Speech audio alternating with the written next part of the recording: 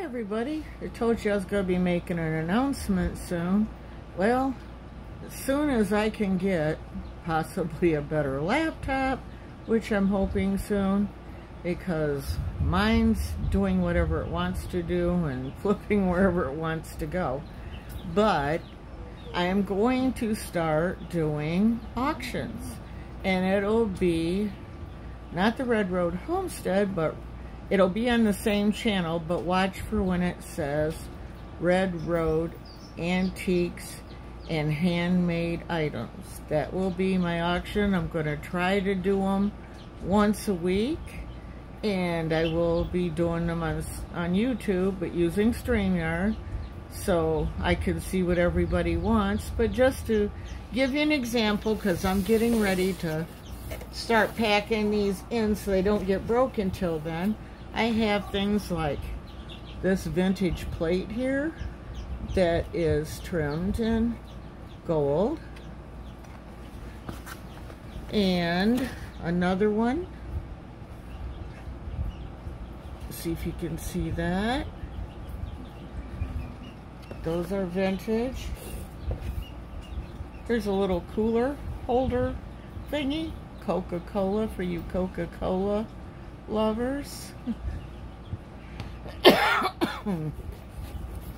Things like really old salt and pepper shakers. Look at these crabs, yeah, and they got the corks in the bottom.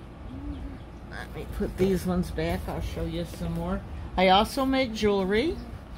I also have wood carved items that will be coming, and like some things like wooden bears that people that does the jewelry art can decorate, or decorate with ribbon and lace. Hang on and I'll show you some more. This is just a little bit. I have massive amounts of jewelry I have made and other things. I think I still have some of my Native American things that I made on tribal land, but I also have like this. There's some more salt and pepper shakers. All of mine have stoppers. If they don't, I get new stoppers for them. There's some Christmas bears. Here's some angels. And I have some real vintage ones coming. They got lost in the mail, but supposedly they found them, so I'm waiting on them to come back. And here's some, turn it around where you can see his little scarf, but reindeer salt and pepper shakers. Then I have some football salt and pepper shakers for them sports fans. That was my dog. Oh, let's see here. Here's some Santa Claus ones. And